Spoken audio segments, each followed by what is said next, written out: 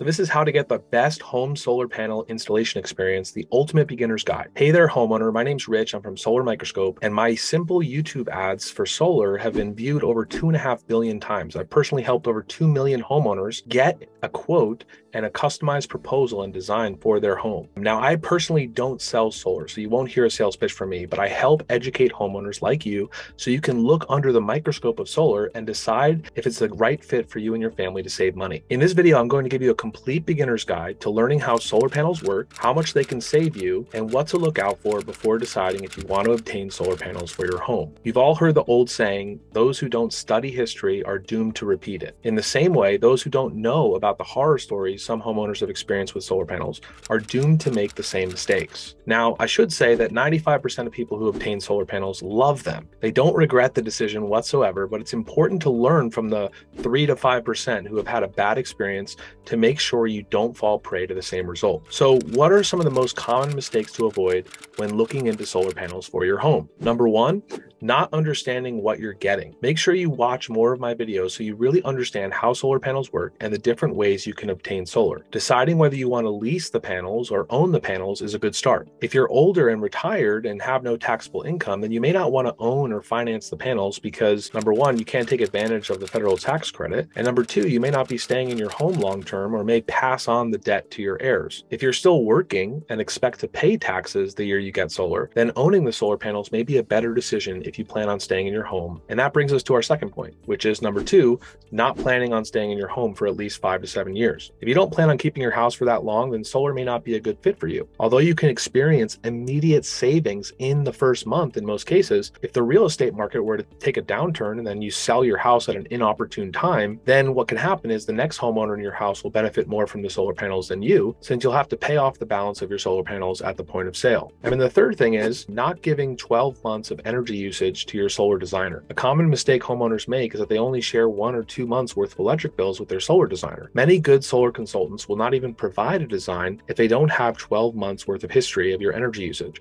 because this is such a huge factor. If you don't share all of the relevant data regarding your energy usage with your solar consultant, it's possible that they may install too many or too few solar panels on your home. Too many means it will reduce your savings potential, and too few means you won't offset your entire electric bill. I mean, the fourth thing is you want to make sure that the solar installation company that you're using has a good track record and will stay in business. Some solar companies are local, and that may be a factor when making your decision, but I don't think it's as important as knowing the company has done a good amount of installs in your state, at least 300 to 500 at a minimum. And make sure you choose a company that has a phenomenal warranty as well. I've heard really good things about Solar Insure, which is a company that many solar companies use to extend panel and inverter warranties beyond the normal 10 or 25-year timelines. They also cover in the event of roof penetration, which is a good thing to consider in case your roof ever gets damaged. They also have a phenomenal customer service department who can answer most questions for you after the solar is installed. And if the solar company ever goes out of business, which has happened before, they'll continue to service your panels. And then the fifth thing is you want to make sure that you don't overuse energy after the solar is installed. Many homeowners don't realize that their solar system was designed based on their current 12-month energy usage. So if you install a pool after you get solar, then obviously the amount of energy your home will consume is going to go up significantly. So you'll need to add more panels later to offset the increased amount of energy usage. Even something not as drastic, like for instance, if you use to not use appliances or lights during the day, but now you work from home, your energy usage will probably go up. Many homeowners think that the solar panels stopped working after a number of years, but what they don't realize is that they just started consuming more energy. Just because your solar panels greatly reduced or even eliminated your electric bill, don't forget to turn off your lights when you're not using them or to unplug unnecessary appliances. Use LED lights to reduce your energy consumption. Don't start overusing energy just because you think you can. And then the next question you should ask is, how do you find a reliable installer when it comes to getting solar panels installed in your home? There are a lot of factors you want to consider before choosing a company. The first thing is to find out how many installs they've done in the past. Some solar companies are local, but the important thing is you want to find someone who's done 300 to 500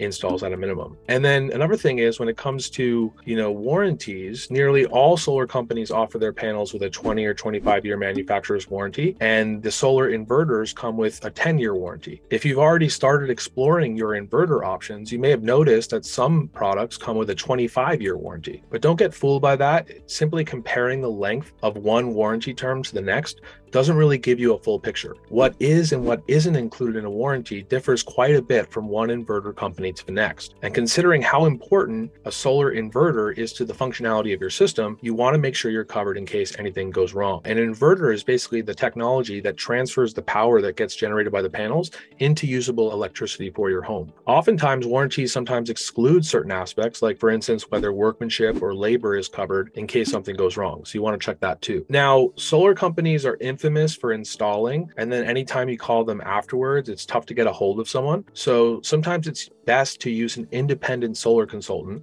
who you can continue to maintain a relationship with after the installation is complete. So then you can know you have someone you can call if you have any concerns. Going straight to an installation company directly can sometimes be less expensive, but quality customer service is definitely something worth considering. For instance, Tesla Solar is known for being the lowest cost solar panels you can get for your home, but their customer service is known as the worst in the industry. When I bought my rental property, it came with a Tesla solar system, and it was extremely difficult to get a hold of the technical support team when something went wrong. So going with an independent solar consultant who can help you make your best choices among a variety of installers and products is worth its weight in gold when you need help later on. That's an additional cost that's actually worth it, in my opinion. I mean, the next thing you want to consider is how much can solar panels really save me? For my first house, I saved about $80 a month with a power purchase agreement, and the solar was totally free. I didn't have to pay for the panels. I just paid for a cheaper rate of power. On my second house, I bought the solar panels with low interest financing and immediately started saving between $300 to $500 per month. On my rental property, like I told you about before, the tenants save approximately $150 to $300 per month on their bill. So can you see the same types of savings? If you qualify for solar, then yes, you most likely can. So how do you qualify?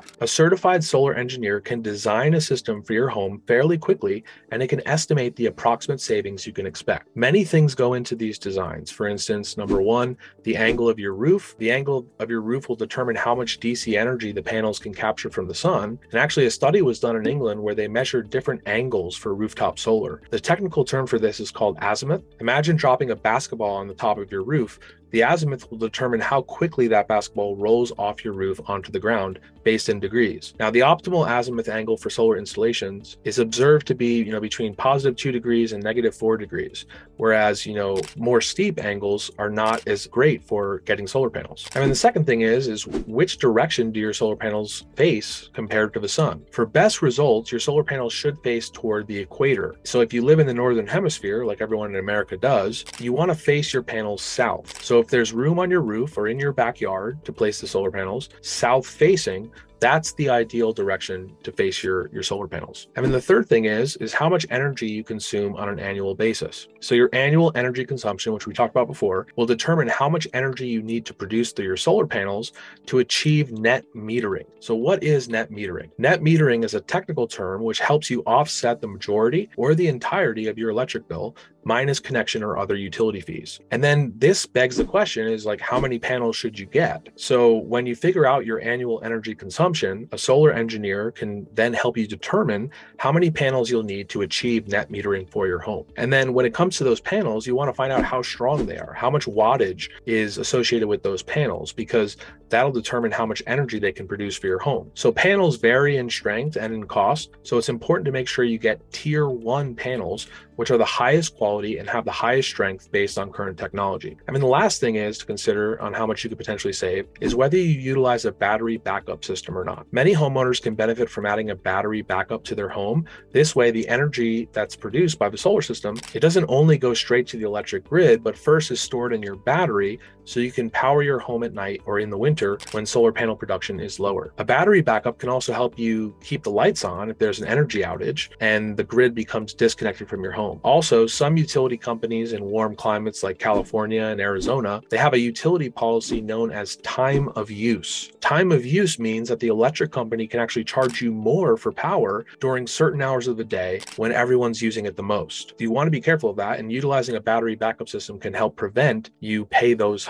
high rates. So those are really the 6 most important factors which determine how much you can potentially save with solar panels on your home. And many homeowners in certain states save up to 50% or more on their monthly bills without spending anything upfront to get started. So if you're paying $200 per month to the electric company now, you may be able to only pay $100 for solar per month and use the same amount of power. See one of my other videos for more information on how to get solar at no cost upfront, or even potentially for free. In other states, you may not realize as much savings right away. In certain states where electricity is cheaper, you may be able to lock in a lower amount of monthly savings, but benefit from never seeing your costs go up. So even if you only save $50 or $60 a month, it still makes sense, because if the electric company is raising their rates every year, and this year they've already gone up 15% nationwide, and some areas, some states, some locations are forecasted to increase them by 30% or even 50% in 2023. That will protect you from future increases if you go solar. So over time, it's really common for homeowners to save $25,000, $50,000, $75,000, $100,000, even $150,000 over the lifetime of having their 25-year solar panel system. But the most important thing to learn about solar before you decided to add it to your home is that it's not super expensive like most people think. Do you have to spend any extra money in order to get solar? The biggest question people usually have about solar panels is they're confused about how they can get the solar panels for free. Is that true? Or is it just a misleading advertising tactic? Can you really get solar panels for free? So I'm here to tell you that yes, solar is free, and no, solar is not free at the same time. So you might be thinking, wait, what? How is that possible? How is it free and not free at the same time? Well, the answer to this question is really twofold. Number one, it depends on how you obtain solar. And number two, it's really asking, what do you mean by free? So let's cover the first one first. The question is solar free? And the answer is, it depends how you get it. So solar panels can be offered a variety of ways. I've personally had solar on my houses for the last 10 years, and I've experienced solar on 2 different homes of mine in 2 distinct ways. Number one, my first house I ever owned, I got solar panels through what is known as a PPA, or Power Purchase Agreement is what that stands for. Sometimes this is called leasing solar, which is the opposite of owning solar, similar to leasing a car rather than owning a car. In a power purchase agreement, you agree to not pay a dime for the solar panels at all. In that sense, the panels really are free. Instead, you agree to pay the company that installed the solar panels a cheaper rate of power. So you get to benefit from all the cheaper electricity from solar panels, but you don't have to actually dish out any money or finance the panels whatsoever. So in my situation, I was paying on average $200 a month on my electric bill on my first house. My new bill to the solar company was $120 a month, but I didn't own the solar panels. I didn't have to pay for them. I was leasing them in order to save $80 per month. I didn't have to finance them or pay anything for them. I just experienced immediate savings, and it was a super simple process. So in that sense, solar really is free in that situation. It was even easy to sell that first house because the new owner just took over the agreement, and we actually sold the house for more money because the owner liked that it already had solar. My realtor said that I should list my house for $30,000 less than what I listed it for. And I said, no, we have solar. I want to list it at this price. And we had someone come in right at the list price and pay full price. So sometimes you don't want to listen to your realtor. They don't think that the solar is actually going to increase the value of your home, because it really does. Now, on my second house, I paid for the solar panels and owned them outright. In that sense, solar was not free in that circumstance, but my electric bill was previously between $500 and $700 per month. Now, the reason it was so high in that house is because we had a pool, we had 4 air conditioners. Now I pay about $200 per month for the solar panels. So what that means is I'm experiencing about a $200 a month savings in the winter and a $500 a month savings in the summer immediately right after I got the solar panels installed. Not bad. And it was also a super simple process. If I ever decide to sell my current house, I can get a higher price for it because the solar panels will be owned by the new homeowner. But the question is solar really free? What we're really asking is a different type of question. And this is the second point. When most people ask, is solar really free? What they're really asking is, do I have to pay for solar before I start experiencing the benefits of solar savings? And the answer to that question is no. 99% of solar companies offer flexible, low-interest financing for the solar panels, so you don't have to come out of pocket at all to get solar. So it's $0 down, 0 out of pocket, not a penny has to come out of your pocket.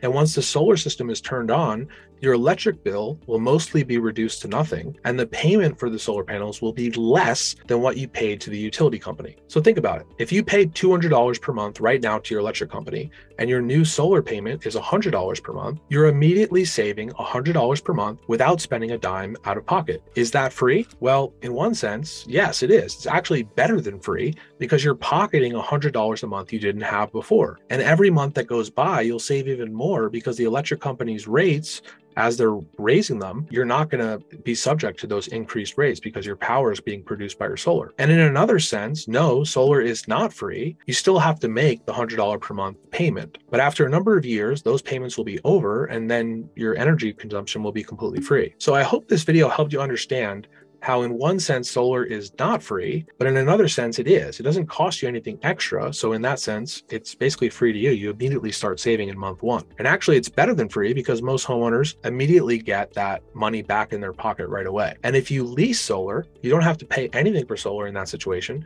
It's 100% accurate to say that the solar is free. You're not paying for it. You're just paying for a cheaper rate of power. So make sure you like this video and subscribe to our channel for more unbiased solar educational content. Like I always say, I don't sell solar, but I've educated so many people through my solar YouTube ads, over 2.5 billion views, that I can help connect you with a trusted installer who can send you a personalized custom design for your home. If you're open to getting a custom design, then just visit our website at solarmicroscope.com or click one of the links here.